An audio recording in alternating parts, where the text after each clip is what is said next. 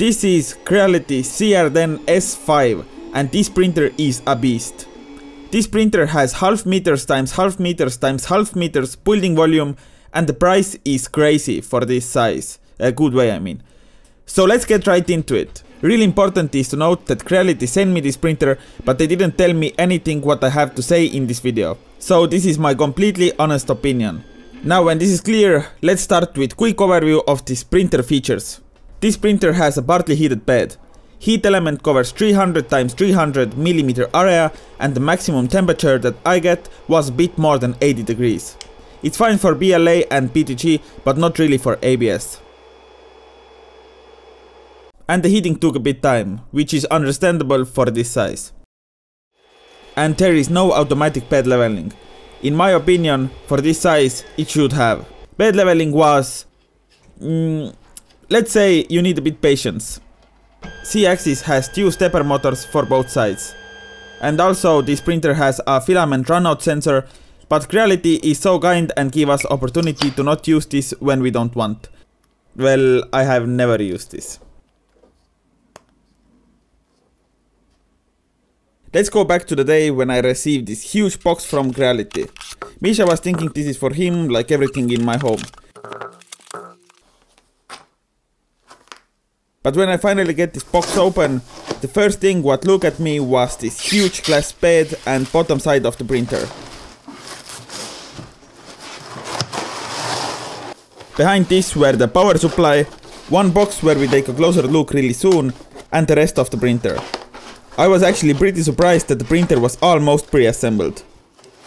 In the box is absolutely everything that you need for assembly and for printing, plus a lot of extra stuff and tools. This is everything what came out of this box. In this little book are all instructions from the assembly to the first succeeded print. Instructions are really clear. If you are a complete beginner of 3D printing world, in here you find everything that you need to know for your first successful print. But okay, let's start with assembly. In the book we see what we need to do, and yes, this whole assembly fit only in one page, because there is just so less to do. This top piece goes on to the bottom piece, obviously, and then it will be attached together with 4 M5 bolts. For the both sides we have to install those T-shape fixing blocks. This one with Z-axis stop switch have to go to the left side. Repeat this to the other side and printer is assembled. Now wiring. What won't you take more than 2 minutes. For every wire is a little marking for what axis they go. Now we can finally start this printer for the very first time.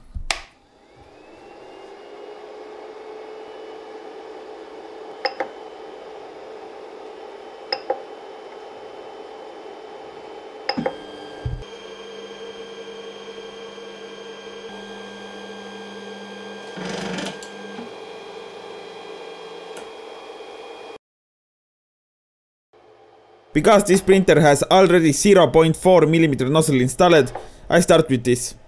The first print is a traditional benchy boat. Actually, this turns out complete trash. But it's not printer's fault. In Slicer I use 0.8mm nozzle settings for 0.4mm nozzle, coincidentally. So it's my bad. But I sliced this again with proper settings and now the result is day and night.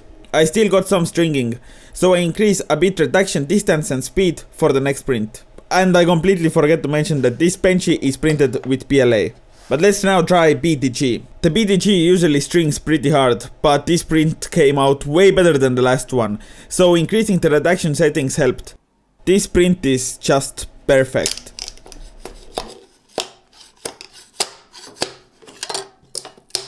I did one print more with PTG and 0.4mm nozzle, and also this came out flawless.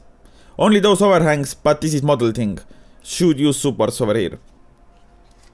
But when you have this printer, then you most of the time won't use 0.4mm nozzle. So I changed the nozzle for 0.8mm and let's print something for what this printer made for.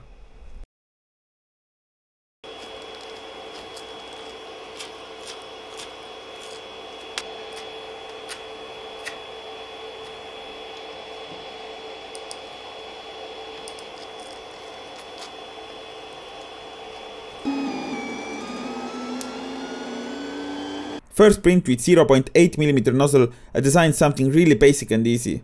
It will be a vase.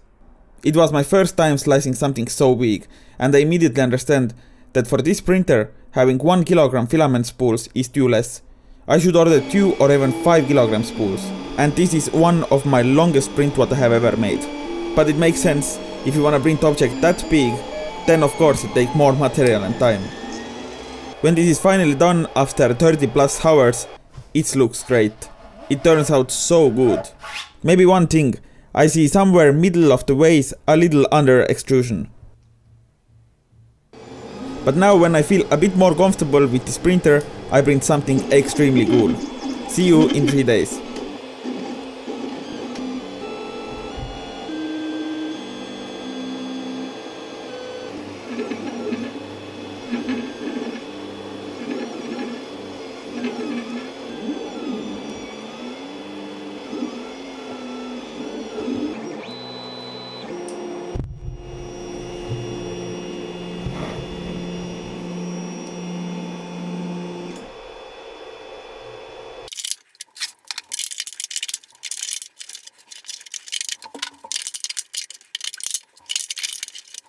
Now this is my longest print what I have ever made.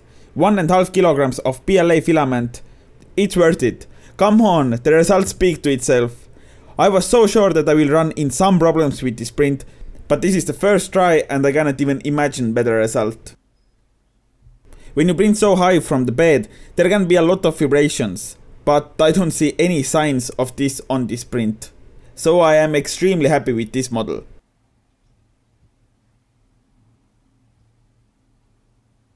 For this video I do one print more, otherwise I will never finish this video.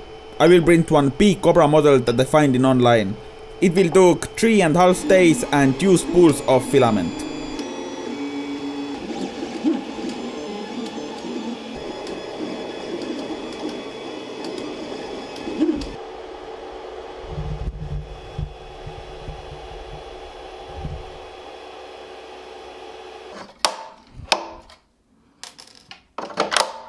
And this one again, one succeeded beautiful print.